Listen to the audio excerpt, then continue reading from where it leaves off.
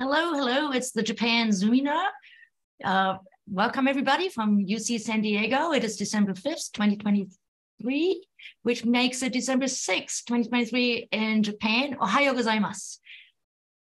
Let me see whether I can forward. Yes, here we go. I'm Ulrike Schede. I work at this wonderful university, and you are at the Japan Zoominar. We are here at the School of Global Policy and Strategy, GPS. And there's lots of information on this slide about our school. Perhaps the most relevant to some of our audience is that we offer a large number of degree programs, including a Master of International Affairs with a Japan specialization. And JFIT is our Japan Center, where we hope to illuminate Japan's role in world commerce, innovation, politics, and societal issues. And we're a fun bunch, and we have a lot of interesting activities here. If you'd like to learn more about JFIT, please go to jfit.ucsd.edu. Our events are recorded, including today's. So there are two important items associated with that. One is feel free to type any questions into the Q&A box throughout the event. If I read out your question, I will refer to you only by your first name to protect your privacy. The good news is that because our events are recorded, we have a library called JZ Gallery. You can find links to past events at jfit.ucsd.edu/Zoominar. We have some upcoming events. Of course, today we're talking about trains and the Shinkansen. And then we'll go on a winter vacation and come back on January 9th, which is January 10th in Japan, with Robbie Feldman and Kenji Kushida to discuss entrepreneurship in Japan, a view from history, so the history of entrepreneurs. And then on the 23rd, we'll have Rick Katz here, who will look into the future of entrepreneurship in Japan. And we'll have other topics throughout the winter quarter. Please check us out and make sure you follow us on the various social media. It's the end of the year. It's that time of year where I have to tell you that we are poor and dependent on everybody's support. On our website, it's actually fairly easy to support us. You can go to this little thing, and then there are these gold buttons, Give Now. But let me add a little bit here. So it's not just about the money, which is, of course, super important. And if each of you were to give us $10, that would carry us through the winter quarter. But it is also the number of donations and the politics behind this, because including at GPS, there's still, I think, an ongoing love affair with other parts of Asia, and not so much Japan. And the more I can show the powers that be that we have a group that rocks here and does Japan, the better. And the better for the longevity of this program. So thank you for considering sending the signal to our various deans.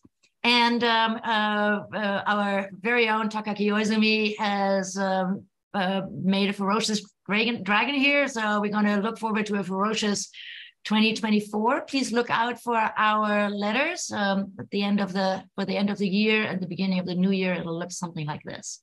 And with that, enough of me. Let me introduce the Shinkansen top star speaker. Here's Professor Jessamine Abel. Hey, Jess, how are you? Hello.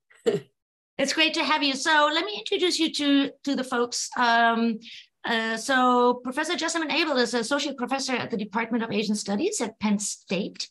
She earned her various degrees in the following way: a BA in politics from Princeton, followed by an MIA from Columbia. Wrong school, Jess, but that's okay. That's our top competitor, actually. The Masters of International Affairs at Columbia is similar to our MIA, actually. And then she earned her PhD in history at Columbia University, I believe, as a student with Carol Gluck. Right. Prior to teaching at Penn State, she's been a visitor at the University of Tokyo, at MIT, and Bowling Green. She has 3 books to her name and many, many papers. And the latest one, of course, is this one that we're going to talk about today, the Dream Super Express.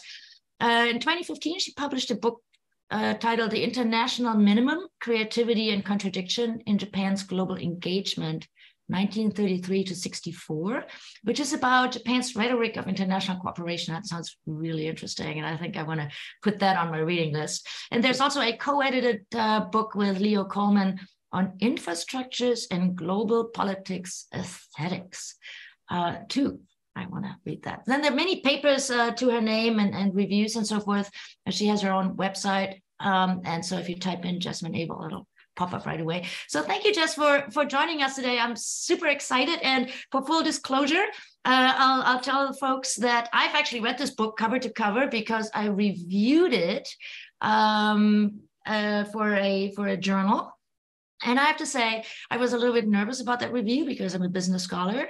You're a historian. And so we get at things in different ways. But it was just such a delight to read this book. It is super well researched. There's a lot of very, very careful, deep Japan knowledge in this book. And yet it's a fun read. So you squared the circle. So congratulations on a great book. And thank you for having me today. Wow. Thank you for such a great introduction. I will say I was also a little nervous about that book review before I read it. I thought, oh no, what is she going to think of my book? But so thank you for inviting me, and all of you that here in the audience, thank you for zooming in to hear about the Dream Super Express. This refers, of course, to the new Tōkaidō line, which opened for business on October 1st, 1964. And at the time, it was the world's fastest regularly scheduled passenger train. And so as the world's fastest, it really captured people's imaginations. And that's the real topic of the book. Rather than the bullet train itself, it's about the dreams and the nightmares that it inspired. And in that sense, being about how people thought, it's also in some ways a history of Japan in the 1960s in terms of how the bullet train inspired people to rethink Japan's international standing, Japan's national economy, the cities along the route, how they related to each other, the place of the individual in society, and even for some people, personal identity. A core idea of the book comes from the anthropology of infrastructure, and a lot of people have written about this, but I think Brian Larkin explains kind of a generally used concept really well in an article he wrote on the politics and poetics of infrastructure. And Larkin explains in that article that infrastructures function in basically two different ways. On the one hand, they have a technical function, and that's the task that they were built to do. Carrying people, carrying goods, moving electricity, moving information, what have you. So there's that technical function, but at the same time, they have an aesthetic function. And so infrastructures like roads and railways are not just these technical objects, but rather, he says, they are concrete expressions of the dreams and aspirations and fears of both individuals and societies. And so he's talking about aesthetics, not in terms of beauty, but really it's about people's emotional reactions, right? It's the feelings that a work of infrastructure inspires, both positive and negative. So thinking about infrastructure in these ways, the technical function of the bullet train was actually fairly limited. People could go back and forth between Tokyo and Osaka, the two biggest cities in Japan, much faster. And that contributed to a system-wide speed up of the entire Japan Rail system, at the time, Japanese National Railways system, because other express trains changed their schedules so that they would meet up with the Super Express where you could transfer. So the whole system speeded up a little bit. And the bullet train itself did not carry freight, but by pulling passenger traffic away from the existing Tōkaidō line, it effectively increased freight capacity as well. So it did have these technical function changes, but the impact on the aesthetic function was in some ways deeper and certainly much broader insofar as it affected people well beyond those who were directly involved in the planning or the building or even using the new high-speed rail line. So my question for the book was, how did the aesthetic functions of the bullet train interact with major trends of post-war Japanese society? And what does this teach us about infrastructure? And what does this teach us about post-war Japan? So I decided to research the bullet train initially, in part because I was perplexed. I had been working on that book you mentioned on international rhetoric, and I'd been studying the 1964 Olympics, which began just over a week after the bullet train started running. So as I was doing that research, I kept seeing articles about this new high-speed rail line, and they were just sort of breathlessly excited about this new train. And I thought, well, it's just a train. Why are people so excited? And people started to talk about it as sort of representative of Japan. And in fact, the bullet train has been called a symbol of Japan in various venues. Here on the in the image here, fairly recently by JR Central, promoting the bullet train to an international audience, using a lot of the standard imagery that you see in promotions of Japan, the cranes and the big red sun, and of course, Mount Fuji, ever-present symbol of Japan, alongside this sort of very sleek, modern-looking train. So it's not exciting to say that it's a symbol of Japan, but why? Why is it such a symbol? And in the book, my argument is that the bullet train became such a powerful symbol because people were able to fill it with meanings that mattered to them. So the bullet train embodied the nation or community or the self in different ways for different people. Each chapter of the book considers one aspect of this. So thinking about the aesthetic function of the bullet train in connection with some important trend of the 1960s. So thinking about different groups in terms of what they cared about.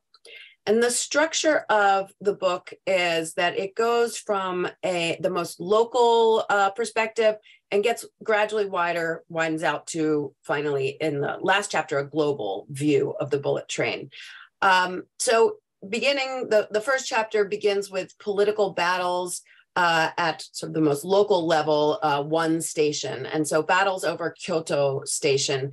And these struggles over where to locate, if indeed there is to be a Kyoto Station, they show how the bullet train became part of the post-war struggle over the definition and practice of democracy. And it's a nice example because it's right there at the nexus between local and national, because it's a national project, but they really have to deal at every point along the route with local communities and concerns about urban planning or land planning in those local spaces.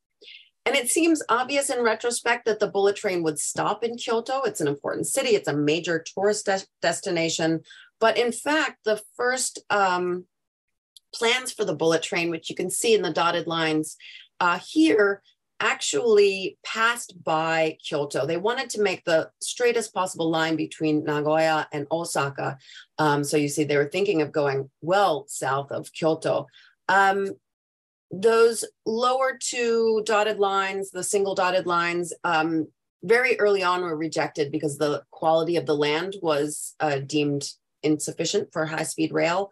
And so they went with the upper double dotted line, which even that one, you can see if you look at the Kyoto area here, would pass well below, well south of Kyoto Station. So the realization when this double dotted line was proposed as the route in November 1959 sparked a campaign by Kyoto leaders to have the Super Express stop there. And this became part of a much larger effort to rebrand Kyoto as an international culture tourism city.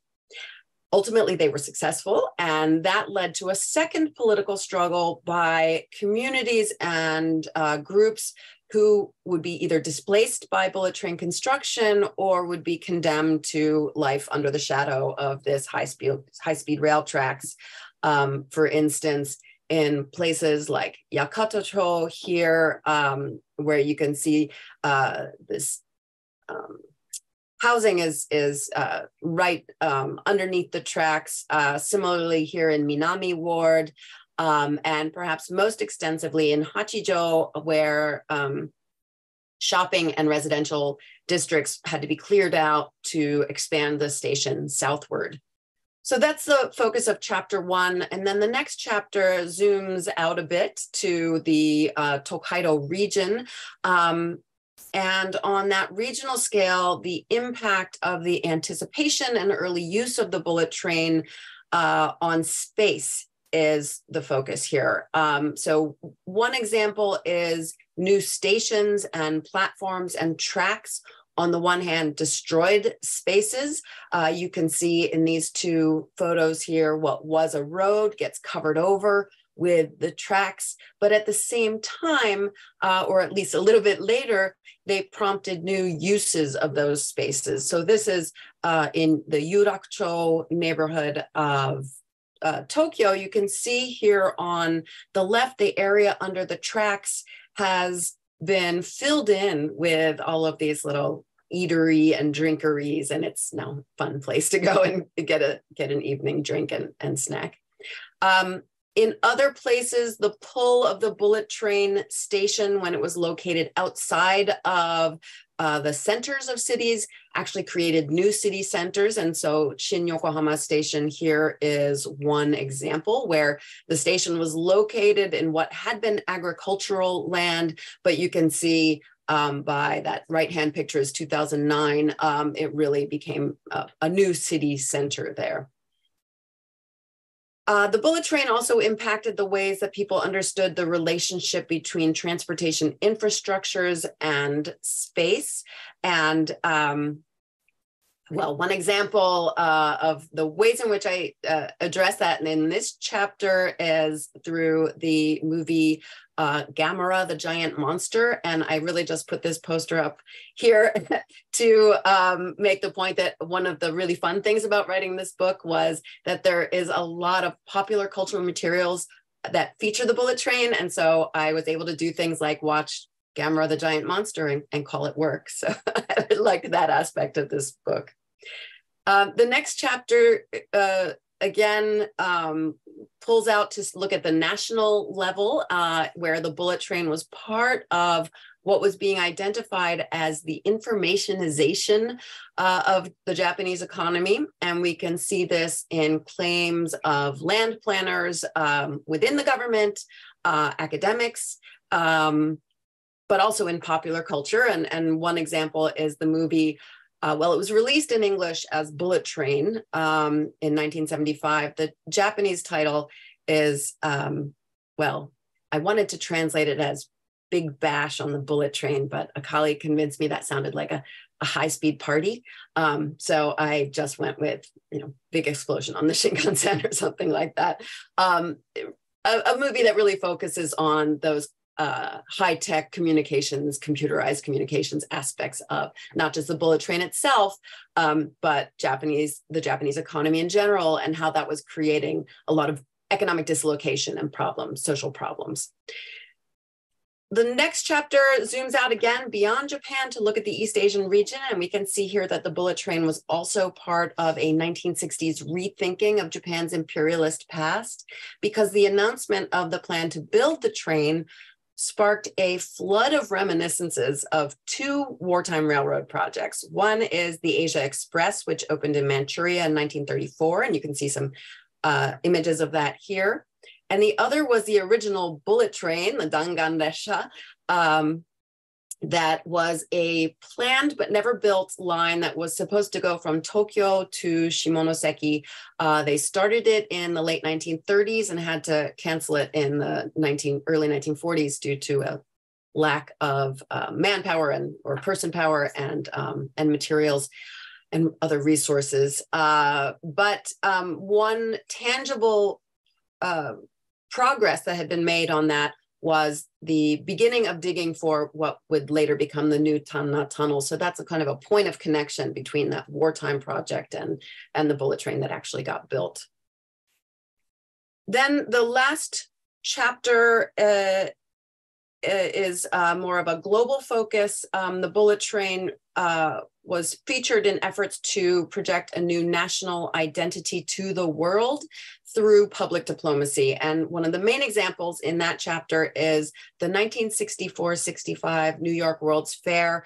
Planners of the Japan Pavilion for that fair explicitly stated that they wanted to eliminate what they called the Fujiyama geisha image of Japan and replace it with a sense of respect and appreciation for Japanese technology. And you can see the bullet train played a part in that here. This is what's not usually a very visible part of the bullet train. It's the chassis on rails that were sent over from Japan, but it's sitting in front of a pair of images that, sorry, this is the best image I could get of this, but it says transportation 1960s, 1860s, and it contrasts a photograph of the bullet train with a print of a woodblock print of people carrying a palanquin. So using the bullet train as sort of an example of the leap forward of Japanese technology. The book ends with a quick look at some of the connections to contemporary Japan and echoes of each chapter that we can see in recent years in Japan. And this is just one example. This is a poster I happened to see on a bullet train platform in June 1915, when I was in Kyoto doing the research for that chapter. And I was very excited and wanted to get a picture without necessarily stepping off the platform and getting hit by the train that I was waiting for. So you get a little bit of a diagonal picture here. But I thought it was interesting because you can really see Kyoto officials using that same old rhetoric of combining the very futuristic looking train with those symbols of traditional Japan with the torii gate, et cetera. They were not as successful, of course, which is kind of a reminder of the contingency of history. But I am going to stop there, and because I really want to just hear questions, and I'm eager to hear what people have to say and ask. Well, thank you very much. Wow, I was actually thinking from how would she do this? But you mentioned this. It's a fascinating book, and you covered it great. But for me, the last chapter was like the exciting one with the expo, and no, we're not a country of geisha and Fujiyama, and but then at the same time, even in your last poster, there it is again. There's a fan, and there's the, so somehow the Shinkansen has become one of those symbols, and that makes it so very interesting. The one thing you didn't talk about in this overview was the vertical city and the architecture aspects of it, which I actually personally, maybe because I knew the least about, or I didn't expect in this book. But I hadn't thought about the vertical city. Could you just add a little bit more? Because there's a whole chapter on Japanese architects of the 60s, and some of the famous names were all involved in shaping the conceptualization of what a train station is. Yeah, sure. That was sort of something I also didn't expect. There's a lot about this book that I kind of didn't know what I was going to be finding. And a train I think of as something being on the ground, but it was being planned at the same time as people were starting to be very concerned about the population of Tokyo. It was getting already in 1960, it was getting very crowded. I think it was around 1960 that it hit a sort of a population milestone of 10 million residents in Tokyo. And so a lot of people were talking about how to deal with that. How can we move people better in the city? How can we live more effectively with this many people in this crowded a space? And the bullet train played into a couple of different approaches to that question. Some people said, if we make it easier and more convenient to leave and go elsewhere, people will go elsewhere, right? But some response to that was, no, more people will come to Tokyo because it'll be better, even better to live here. But the other response to that was, okay, we have to build up, right? And so that's where we get into that point you were making about the layered city. And you could see a little bit of it, a hint of it in the picture I showed of the restaurants tucked under the tracks in Yurakucho. That's one example of the way that the bullet train got kind of pulled into what was becoming a much more popular idea, promoted by people like you mentioned, the famous architect Tange Kenzo was one of the big idea men behind this. And he and some others, some sociologists and other urban planners said, okay, the way we can have to deal with this population growth is to build various levels at which we can live. And so the bullet train, of course, in one way, because it was too difficult to get a lot of land in the city, they did end up using elevated tracks throughout the city. That was also a much safer way to do it. But also the station itself, Tokyo Station, ended up being a good demonstration of how this should be done. So they were dealing with overcrowding in Tokyo Station, and the station was kind of a mess. And so they said, we have to remake it. Let's move all these shops that are sort of creating a glut of people underground. And then we'll put the high-speed rail line platforms above ground. And so you would walk into the station and kind of go to different levels. You could go to this underground city and do all your shopping, get something to eat. I mean, it's still, you could get lost easily underneath Tokyo Station today, right? And you'd go up to get on the trains out of town, or I think the Yamanote maybe as well. Yeah, so different levels for different activities. So that's interesting. Just yesterday, I talked to one of the people at JR East that was actually in charge of thinking about the train station as a shopping center, which, is not normal, right? I mean, so European train stations aren't really shopping centers, and certainly American train stations aren't. And so our interview question was, well, how did you come up with the idea of building a shopping center at a train station? And he looked at us and said, duh, that's where the people are. He was like, Satanimai. So where else, right? This is where you're. And he was initially in charge of Ekiben and turning that business around, so it's food. And then you can actually easily expand that. And so, so I thought that also this whole aspect of Tange Kenzo and the architecture schools and so forth was really quite something. So we have questions coming in from the audience, which I will try to weave into our conversation.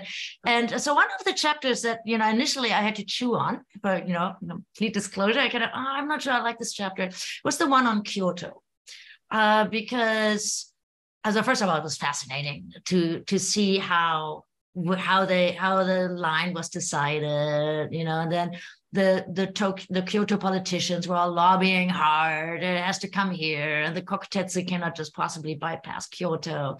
But then when they laid the tracks, there was also some dissatisfaction that the Kokutetsu didn't pay the people off that had to be relocated. And I was thinking, that's not fair. At first you say, come here, and then you get all angry at the company for, not paying off, the people that they're relocating, because the Kokutetsu did not want to go to Kyoto, right?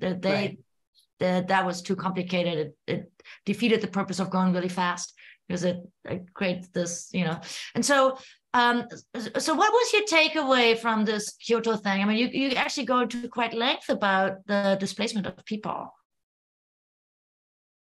Well, I think part of that apparent contradiction is that there are just different groups of people with different interests. So the group of people who were lobbying so hard to get the station weren't really talking to their constituents, right? It's a question of I forget the phrase that I'm looking for, priorities of scale or something like that, right? Like, this is great for Kyoto as a city, but of course it's really bad for some very specific communities within Kyoto. And so the problem was that the leadership of Kyoto was really thinking about the city as a whole, or as some people were accusing them, maybe thinking about themselves. But that perspective of thinking of the city as a whole led them to push so hard for the station that they weren't so much thinking about, in that initial stage, what this is going to mean for the people who are going to be in the way of the tracks. And then that question arose much later when Kokutetsu came to explain to the local people what was going on. And they actually ended up doing that much earlier than they wanted to, because the Kyoto City Assembly was pushing them so hard for specific information, because as rumors started flying around, people were getting really nervous, local communities, nervous about what this would mean for them. And so they kept bugging their representatives, are we going to have to move or not? What's going on? And so JNR ended up sort of announcing the plan before they were completely ready. So they initially said a much bigger swath of land might be affected than was actually going to be affected. And so people got very upset. And it's part of the result of that was that the planning was complicated by that sort of difference of pull, and then, oh no, don't, right? And so some people at JNR got really angry at Kyoto, at the Kyoto leadership, because they said, what, you asked us to come and now you're complaining that we're not doing enough, or you're refusing to pay for this improvement of the station, and you want us to pay for it. And so people in JNR really felt like that there had been some kind of a bait and switch, and felt resentful, whereas the Kyoto leadership, they had gotten what they wanted, and then they're sort of trying to help their constituents, but not in a really strong way, because the crown jewel of this was a stop on the Super Express. And so even after JNR said, okay, the tracks are going to go to Kyoto Station, they initially said, but I think just the local bullet train, right? The one that stops at 10 places, not the one that stops only at a few places. So the idea was that they were going to go directly from Nagoya to Osaka and without stopping in between. The Super Express was. So the fastest train still wouldn't stop at Kyoto. So the Kyoto city administration couldn't push JNR too hard on the problems of its local people, because JNR was still holding out this one last thing they wanted of the stop on the Super Express. So they really were trying to pull a balance there. And ultimately, people really had to take matters into their own hands with sit-ins and other kinds of protests in order to get what they wanted. So it's a fascinating story to read that, because it also sheds a light on politics and poverty and the self-interested politicians and local politics and so forth. While we're on that topic, Jeffrey actually has a question about Kyoto Station, which looms large in the book, right? I learned a lot about Kyoto Station. So Jeffrey's question is that having spent a lot of time in Kyoto, can't imagine the Shinkansen bypassing it. How would that be? But do you think that the futuristic style of the new Kyoto Station, which is one of the only modern structures in the city, of course, is due to the need to be as futuristic as the Shinkansen? So why did that thing, many of us think it's ugly, right? Some think it's brilliant. And so talk a little bit about that station. In the book, you have some great pictures, and that's actually, a super interesting portion of that chapter. I think that, that raises a really, really interesting point about the station not matching the train itself. That was something that Kyoto leaders were really worried about, because they thought, oh, if we have, so it's part of this idea of building the international culture tourism city. And so they wanted it to be, you know, the ancient capital. You're going to get your culture here, but it's also got to be international, which means attracting an international crowd, but also being sort of at the level of global cities, being an international city. And that meant having infrastructure like the bullet train. And so they thought, okay, we're going to make it an international culture city by bringing this high-speed rail, the fastest train in the world, to the city. But then people are going to get off the train and they're going to see this ugly, you know, not modern area. And there's like soot on all the buildings from the old steam train still. And oh, there's the whole station area has to be modernized. And some already had been. So there really was this pressure to modernize to match the bullet train. But at the same time, the station, the platform, the bullet train platform that they were designing at the time, planners very specifically said this should be both modern and traditional, right? So you have to have, they wanted marble pillars imported from Italy or something to get that international feel. But at the same time, the color scheme was supposed to be very wabi-sabi, right? Really evoke Japanese traditional aesthetics. So they wanted to combine them. I didn't spend enough time at the station to say whether that's still an aesthetic there. It really seems very modern.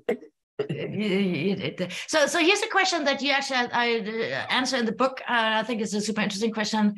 Jeff wonders why the Shinkansen is the standard gauge, while the rest of the Japanese rail network is the 3/6 gauge. Yeah. No, why was the standard gauge chosen when it would preclude any sort of interchange with the existing Japanese train network?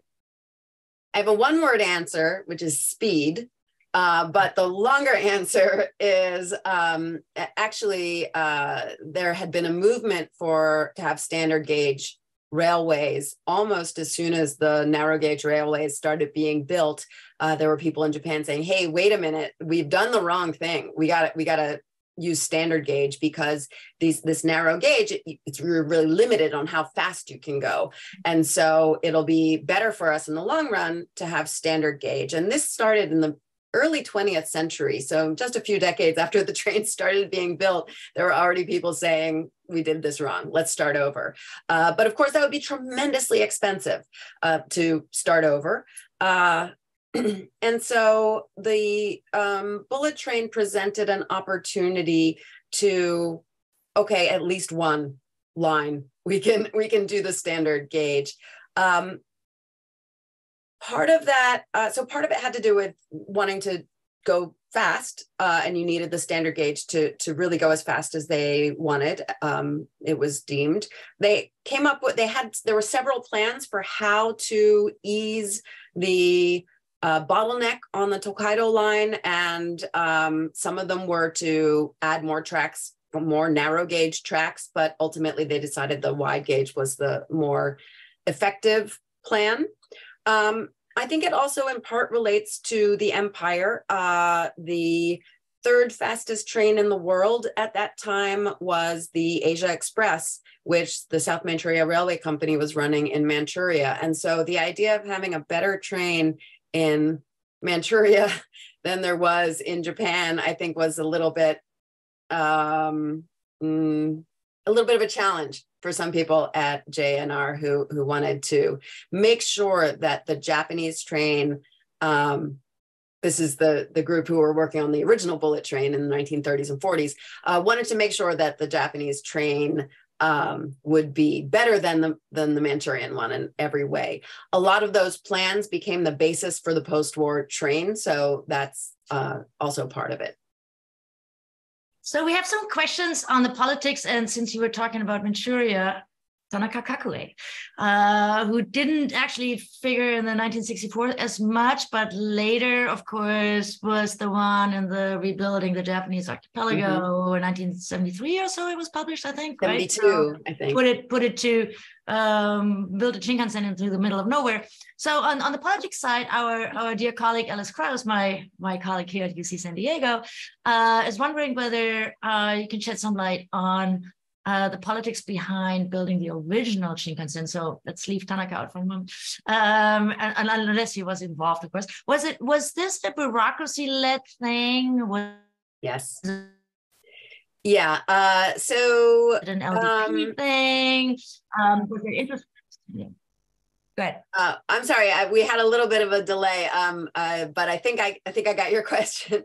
The wartime train was, as I said, it was an idea that had been batted about quite a bit. The idea of having standard gauge, but then it was the war that really pushed it beyond the level of just an idea, because there was just a need to war and empire, I should say.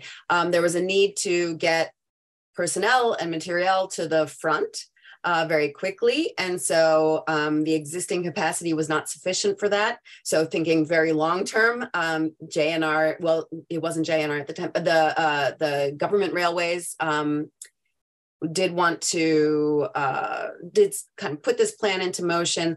But another part of it was the idea of connections to the empire. So they wanted to be able to have population flow very smoothly and quickly back and forth between Japan, Korea, Manchuria.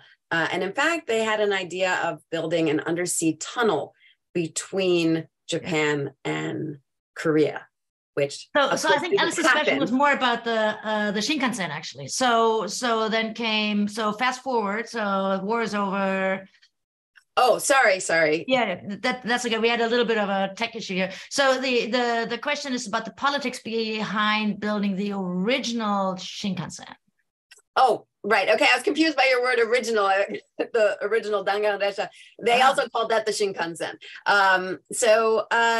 The politics behind it, you know, it wasn't mainly politics. It was an industrial problem. The Tōkaidō region was the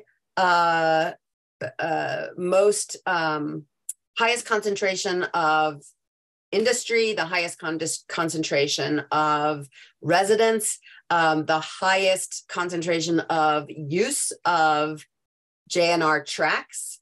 And so there was just, demand was outpacing capacity, and they had to do something about it. And so it was really a JNR plan. They thought about various possibilities, as I said, and decided that getting the standard rail high speed from Tokyo to Osaka was going to at least relieve that bottleneck there. In terms, I mean, you get some politics then in the specifics of the plan. Where exactly is it going to go? And there's both examples like Kyoto, where there are local forces pulling for the train, but there's also resistance. And so others have talked about some of the politics of it. Christopher Hood has a really good explanation of what they call the political station of Gifu. Wow, can't believe I forgot the name of the station in Gifu. I'm looking it up. I've only written a book about it, but anyway, the point is that there was. I'm sorry? Gifu Hashima. Hashima, of course. So yeah, I got it here. Yeah. There was some involvement of an important Gifu resident who kind of pushed for that final option. And there were some questions about where specific stations would be outside of Osaka or in the heart of Osaka. That's another one that's located outside of what was the city center at the time. So it's more in the specifics, people either wanting the station in their space or really wanting to keep the tracks away from their space. Usually the opposition came from places that didn't actually have a station. So they were just going to have the damage of the train running through, but not have the benefit of people stopping there and being able to use the train.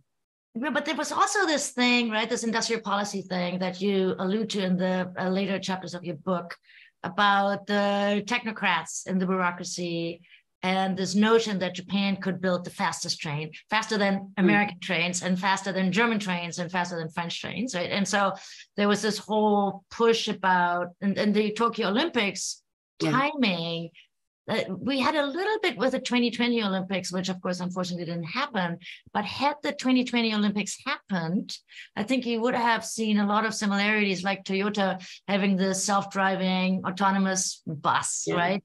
Shuffling athletes and tourists around and so forth. So the Olympics as a showcasing moment.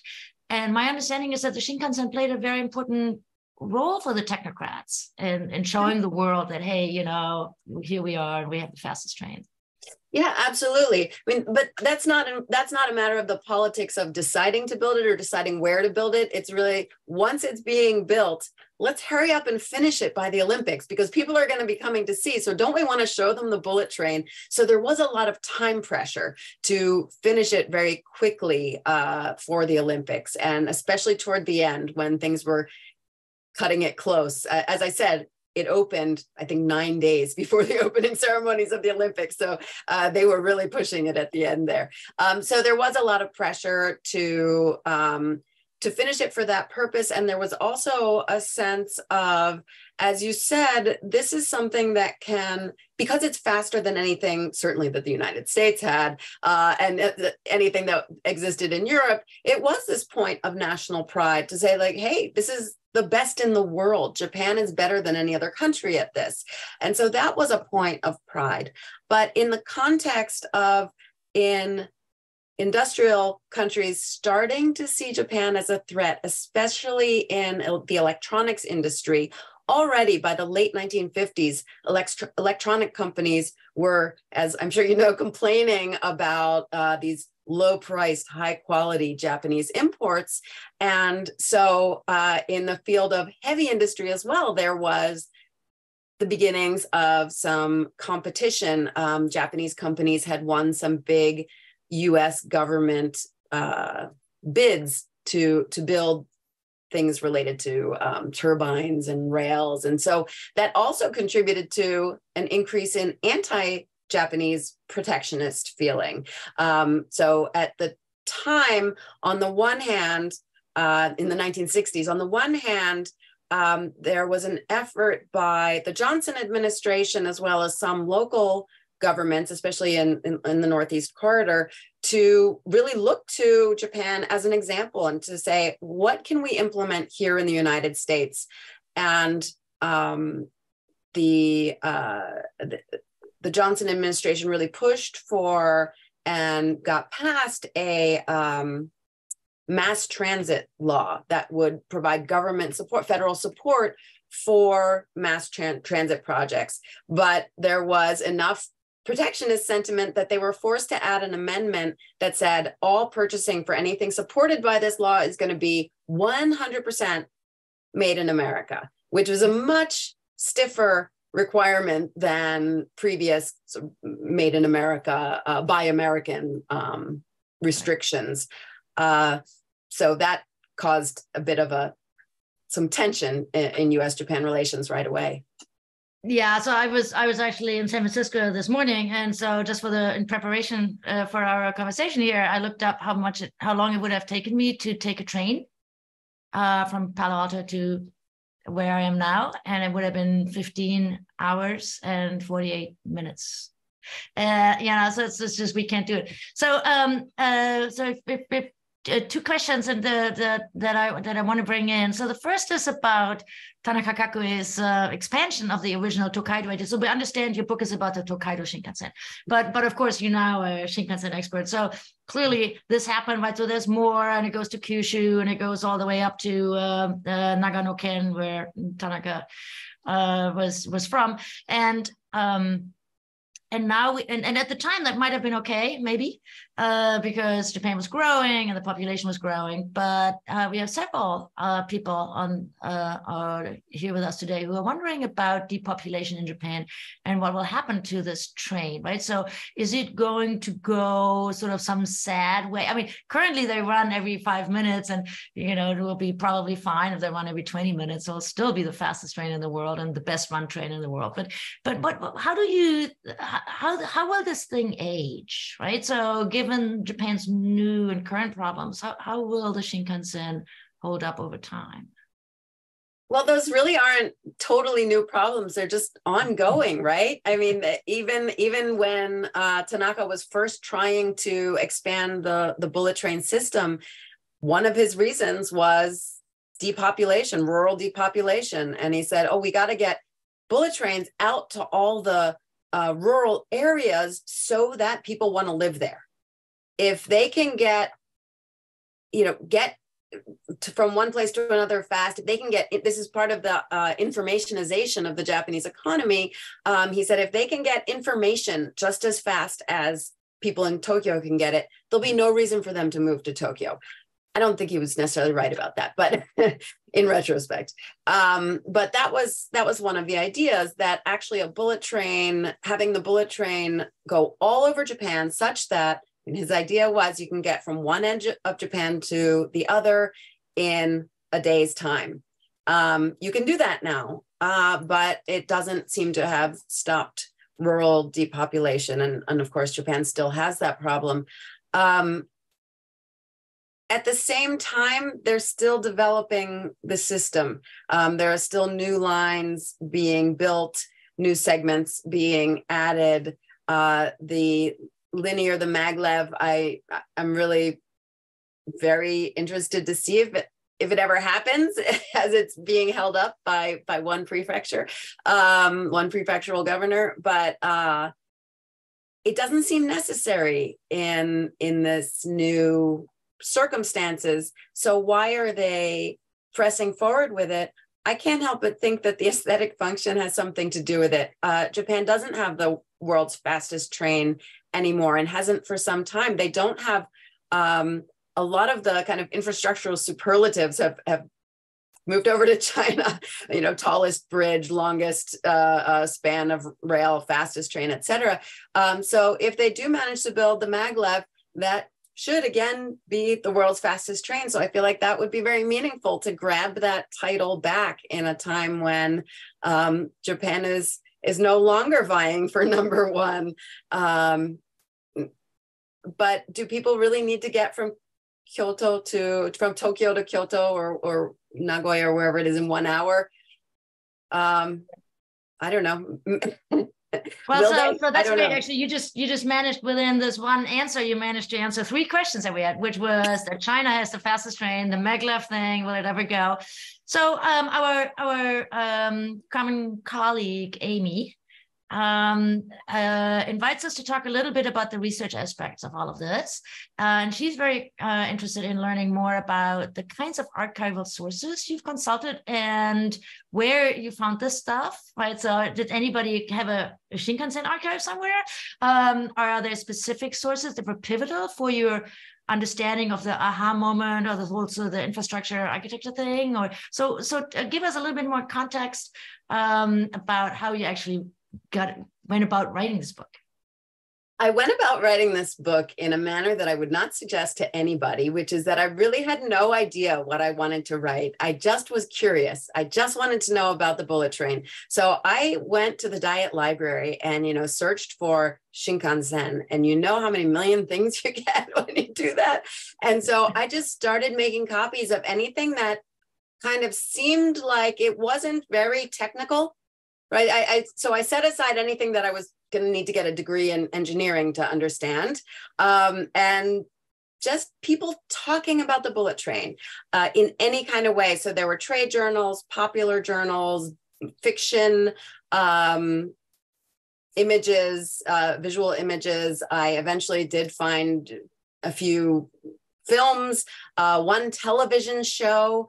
That was kind of a neat thing. That theater library at Waseda, the Enpaku,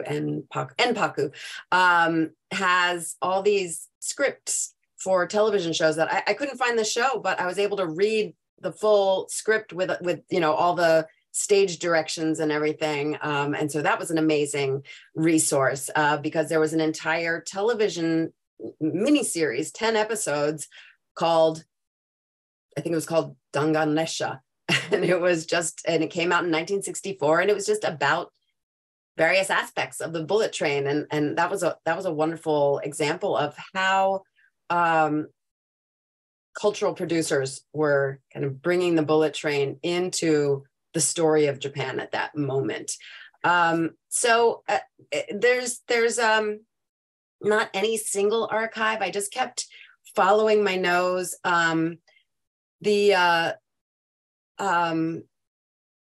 Showa-kan Library, not the museum itself, but they have this library that has all these sort of daily life things. I did find some videos, I think, and other things there, kind of some of the more ephemera.